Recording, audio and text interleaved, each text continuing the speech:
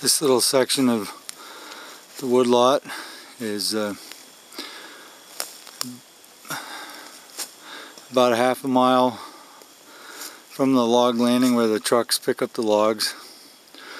We're doing all the work here in the woods with the horses, and using the tractor drawn forwarder wagon gives us the opportunity to do the work in the woods.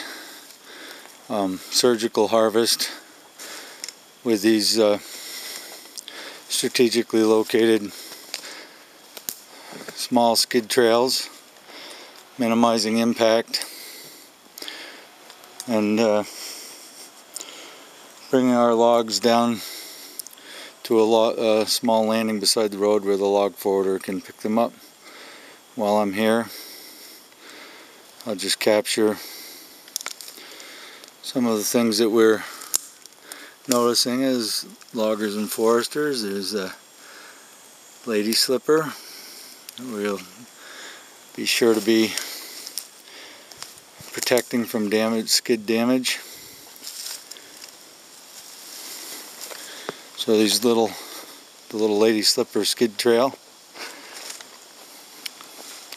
It's about 150 to 200 feet back to the farthest stumps of the trees that we're cutting here. Here's an intersection with a skid trail we were pulling logs down yesterday.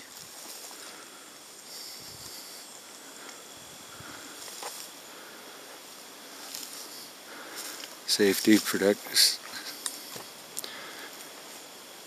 And here's a little release of red spruce and white pine regeneration.